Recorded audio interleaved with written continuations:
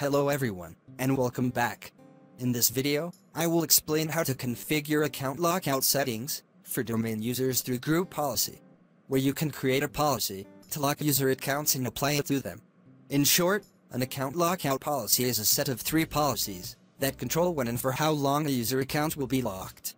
It is important for security because it can help prevent malicious users or hackers from accessing your account and computer systems. And when you have an account lockout policy configured, a user account will be locked after a specified number of failed login attempts. By default, Active Directory does not have an account lockout policy. So I will show you how to set up the policy, the default value, and the recommended settings. Configure account lockout settings for domain users. Let's get started. Open the Server Manager dashboard, and from there click on the Tools menu from the top of the page. And from the menu click on Group Policy Management. Then right-click on the organizational unit on which you want to create an account lock policy. From there, select Create a GPO in this domain, and link it here. Then enter an appropriate name for this policy, and click on the OK button. Then right-click on the policy that was just created, and from there click on Edit. This will open the Group Policy Management Editor window.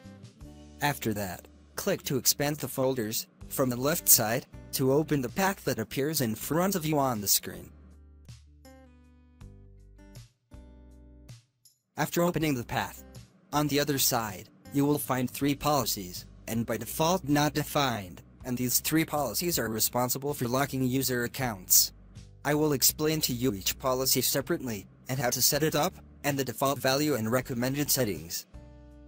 Double-click to open the account lockout duration policy, and here you can specify the period during which the account remains locked, or locked due to failed login attempts, and if you set this policy to 0, then the account will not automatically unlock, and must be unlocked manually by an administrator.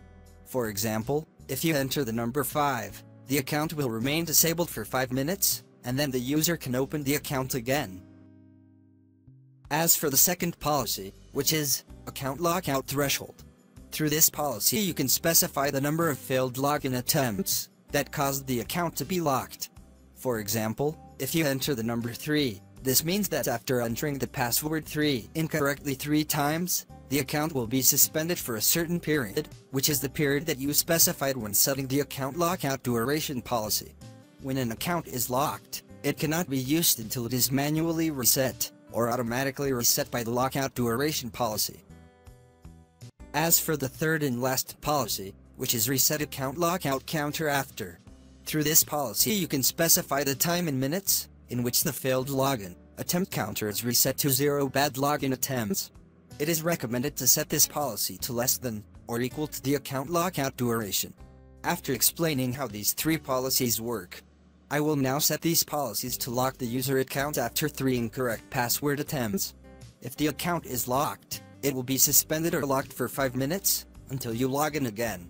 Open account lockout threshold policy, and select Define this policy setting, enter the number of failed logins, which is 3 times, and click Apply and OK. It will show you what Microsoft recommends, regarding setting these policies. Click OK, and we will make settings for them as we want. Then click on the account lockout duration policy, to determine the period during which the account remains locked. Select Define this policy setting, and enter the time, which is 5 minutes, and click Apply and OK. Then open Reset Account Lockout Counter after, and it will be automatically set to the time you entered, in account lockout duration, and thus you have finished setting the account lockout settings configuration for domain users, in the way you want in terms of specifying the number of failed logins, and also the time during which the account will be locked, and suspended. You can apply this policy to your domain users and check it. Thank you for watching. I hope the video is useful to you. I also hope you subscribe to my channel.